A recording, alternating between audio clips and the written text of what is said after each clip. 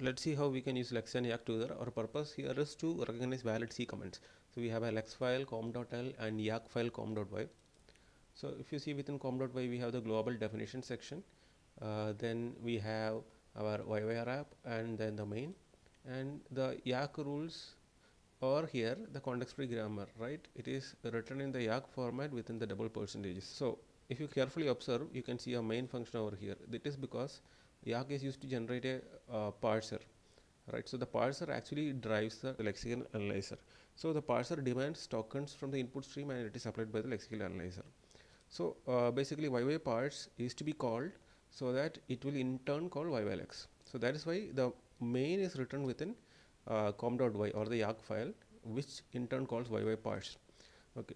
So we won't have explicit invocation of YYLX. So if you see the com.l corresponding lex file, there is no mention of invoking YYLX because it is automatically invoked by YY parts when it needs tokens. Let's see how tokens are being declared in the Yacc file. So here we will use the token keyword, okay, just before the rule section, preceded by a percentage. Then what all tokens are we going to use in our lex file that should be written as token. For them, the corresponding numerical value will be generated in y.tab.h and then it will be given by YYLX onto YY parts so that it could be used to check whether these rules are matchable. Now the purpose of YY error, it's obvious. Whenever an error condition or grammar not matching condition arises, whatever message has to be printed, that has to be given here. So if you give any for extra messages as part of this printf, that will be displayed along with the syntax error default message. Okay, so let's see the production over here. The first production's left part contains a non-terminal PRD. Okay, so whichever symbols that you use in production, if it is not declared as a token, it is by default a non-terminal. So these are all terminals in the production things, right, are non-terminal. So this first non-terminal or the first rule is automatically taken as a start symbol. So here it means that if we see a beginning token and if we see end token and in between if we see CO, then that is a valid C comment. Okay, so what is CO? CO is iteratively defined. It could be empty or a blank space, or it could be CNT followed by CO. So that means it could have a CNT token followed by a repetition of CNT CO or BEG CO. Okay, so it's a definition of a recursive rule. Then empty just stands for an empty placeholder. So these are the rules. Now let's see what is passed from the lexical analyzer. So lexical analyzer passes tokens, right? So here the tokens are BEG, ED and CNT.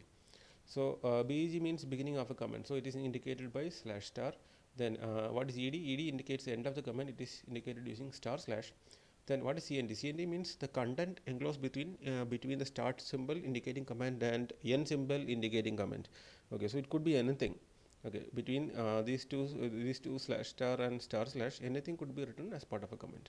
So any other character other than new line will be matched by this particular lex rule, and CNT as a token will be returned. Okay, so if you see here, that's why we wrote this recursive rule. Any number of CNTs could be there between beginning and end. Okay, and there could also be beginning too, right? So those things are all covered over here. Now let's see how we can run lex and Yacc together. So you have to open the command terminal.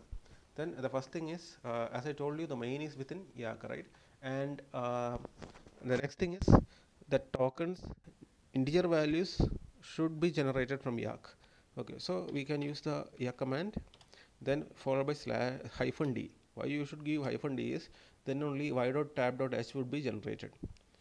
Okay, so that is there. Then your com.y. Okay, so once that is given, if you see the folder, you can see that y.tab.c as well as y.tab.h is generated. If you see y.tab.h, what can you see? You can see that the tokens that we defined are given numbers starting from 258. Okay, 257 is the minimum limit. After that only the numbers are assigned. So BEG token is given the value, integer value 258, 259 and 260 for the other tokens. Okay, so it follows.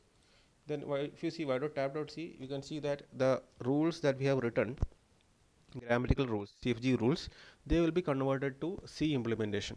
So if you see here, our Yacc files parts are actually distributed across various C statements.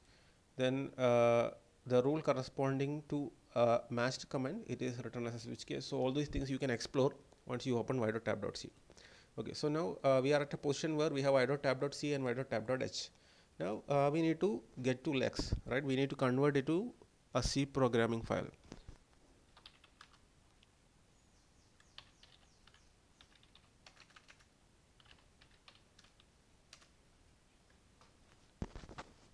So once we give lex, right, we have lex.yy.c. So lex followed by the lex file, you will have the lex.yy.c. So if you see here, uh, the usual things that happens when we give a lex file to a lex tool, it is done. Okay. Now let's see how we can run them together. So cc, we have now two source files, that is y.tab.c and lex.yy.c. So these two should be compiled together to get our final executable. So cc lex.yy.c y.tab.c, then our linker option should be given. Okay, so you have got the executable, right? A.out is there. Now we can see how they will work together to identify a particular command. So I'm giving a valid command initially. Okay, so it matched the command. So what is happening here is y.parse is actually using y.lex as its client. Okay, so this y.lex will be in an infinite loop, and whenever it finds a particular token, it will in turn pass to y.parse. Okay, so that's what is happening here. So a command is matched. Then if I give something like this one, syntax error is displayed. So the syntax error message is actually passed to this y error. Okay, so as there is no other formatting or extra messages added from here, it will be just displayed as it is. So how error messages are handled, it is done over here.